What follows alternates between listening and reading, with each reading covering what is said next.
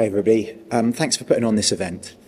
So, yeah, I'm a lecturer in the vet school, and one aspect of my work involves the study of gastrointestinal disease pathogens. This is done primarily in collaboration with public health agencies like the UKHSA and the CDC, which have really large-scale genomic surveillance programs for specific high-priority pathogens. So in the UK, for instance, a range of different pathogens, when they're detected in clinical care, will be passed to the UKHSA for complete genome sequencing. And then they have like a large-scale overview of the distribution of these diseases within the country, within the UK.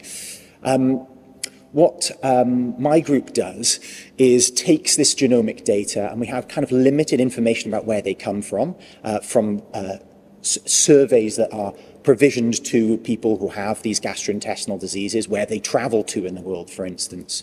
And we use this metadata alongside the genomic data to try and predict where in the world these pathogens came from.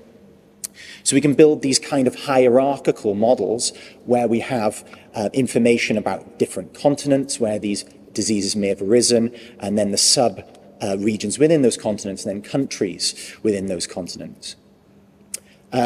And we're building this for a range of different gastrointestinal pathogens, looking at how we can use not just machine learning approaches, but explainable AI approaches, or simply how we can integrate these models more effectively with what the outputs are needed by for end users, such as epidemiologists and disease management in public health.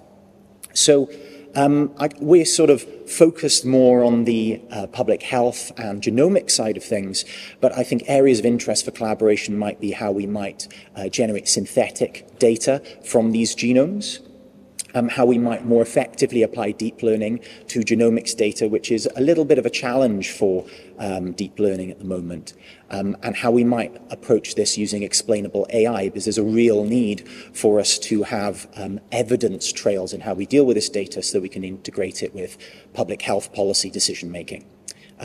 Thank you very much for listening to me, and I look forward to talking with you later.